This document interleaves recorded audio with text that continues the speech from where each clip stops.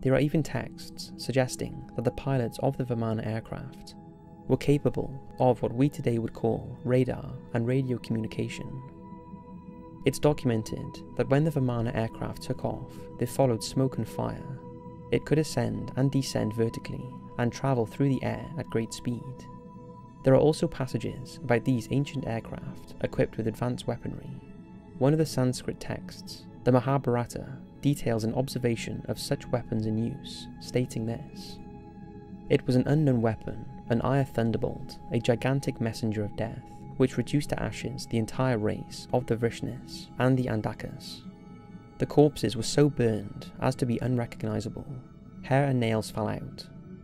Pottery broke without apparent cause, and the birds turned white. After a few hours, all foodstuffs were infected. To escape from this fire, the soldiers threw themselves in streams to wash themselves and their equipment." To the modern reader, this description is reminiscent of the effects of the nuclear bombs used on Japan in 1945. Strangely enough, there are also traces of high levels of radiation in remote ancient sites such as the Mohenjo-Daro in modern-day Pakistan and Rajasthan in India. How could ancient people who lived thousands of years before the supposed invention of the aeroplane have acquired knowledge of advanced aeronautics? And could they have had the tools necessary to build the Vimana themselves? What do you think?